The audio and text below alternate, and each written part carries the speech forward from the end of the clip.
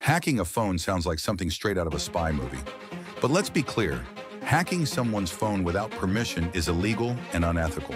In the world of cybersecurity, hackers are often the bad guys, but there's a flip side. Ethical hackers, also known as white hats, use their skills for good, helping people and organizations find vulnerabilities to protect themselves. However, since the topic is interesting and often misunderstood, let's break down how bad actors might attempt to hack a phone in 5 steps. Not to teach you how, but to help you understand how these attacks work so you can protect yourself. Step 1. Phishing. The hook. Hackers often start with a phishing attack, which is like throwing out bait in the form of a fake email or text message. The message looks real. It might pretend to be from your bank, a friend, or even a delivery service, tricking you into clicking a malicious link. Once you click, you could be taken to a fake website where you're asked to enter personal information, or malware is secretly installed on your device. Step 2. Social engineering. Manipulating trust. Social engineering is a clever trick where hackers manipulate people's trust to gain access to their phones.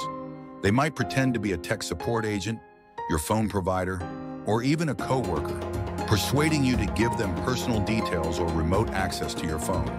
By simply talking you into it, they get what they want without ever touching your device. Step 3. Malware, the silent spy. Once malware is on your phone, through a phishing link, app download, or sketchy website, it can spy on everything you do. Keyloggers can track your every tap, recording passwords, bank details, and private messages.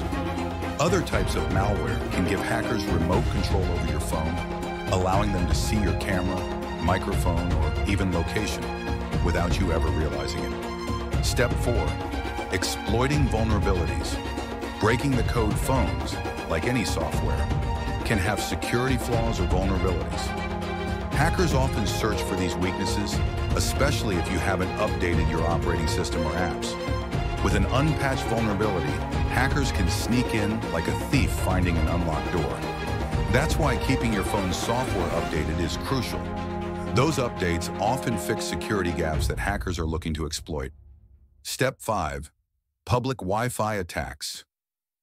Eavesdropping in plain sight. Using public Wi-Fi can feel convenient, but it's also a hacker's playground. Hackers can set up man-in-the-middle attacks, intercepting the data that flows between your phone and the internet on an unsecured network. They can steal your login credentials, sensitive data, or even plant malware while you're browsing the web at your favorite coffee shop. Conclusion: the good side of hacking.